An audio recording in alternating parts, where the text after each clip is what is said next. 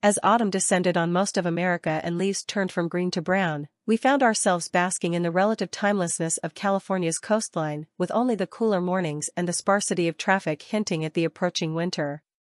On three baggers we cruised north along the Pacific Coast Highway past Malibu's beachfront mansions, the sun burning off the morning fog, waves crashed off of rocks close enough to mist the road, and two pelicans matched our speed over the ocean.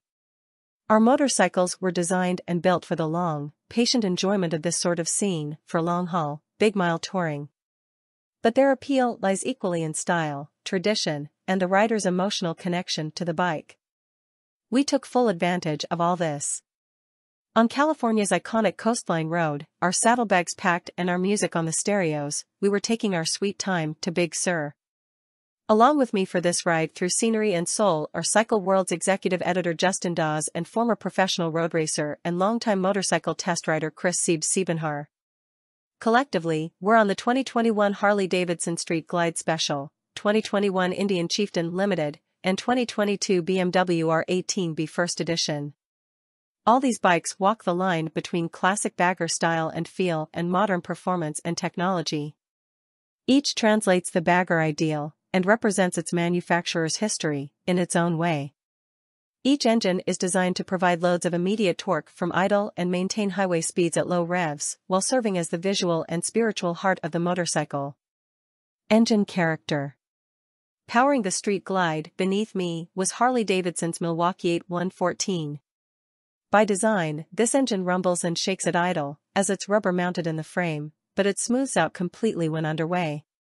This engine has progressed and improved through decades of refinement and the addition of a counterbalancer, but retains the signature sound that's resonated through American motorcycling for nearly a century. The Street Glide has no ride modes, just a throttle and your hand upon it, and that's all this engine needs.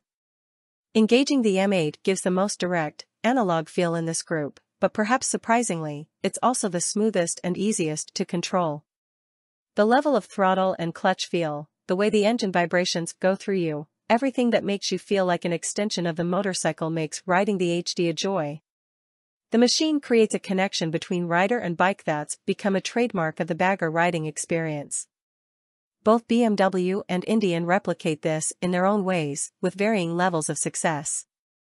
Dawes followed on the Chieftain Limited, which carries Indian's Thunderstroke 116, an engine featuring cooling fins on the cylinder heads and short parallel pushrod tubes, a design meant to look like the flathead engines that powered early Chief models.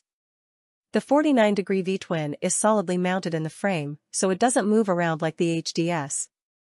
Not that it's bland by any means.